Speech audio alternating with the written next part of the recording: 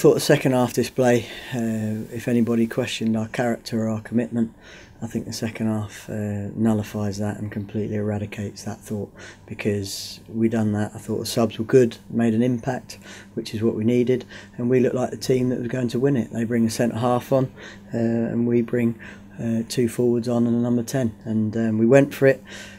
Numerous chances. Juric's header, I thought Packy with his little volley, O'Dowda's had a couple. We thought we had a handball from a header, and a lot of crosses in the box, a lot of corners, and like I say, against a really good side. You remember their resources and where they are.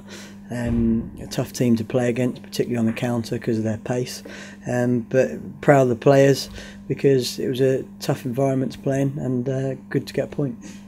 It's nice. It's been long overdue. I've had a few chances, especially in the last game, so to finally get in the score sheet was nice. It would have been nice if we could have got the win, but we got ourselves back in it and gave ourselves a chance, and unfortunately we couldn't quite get the win, but we could take the point and move on.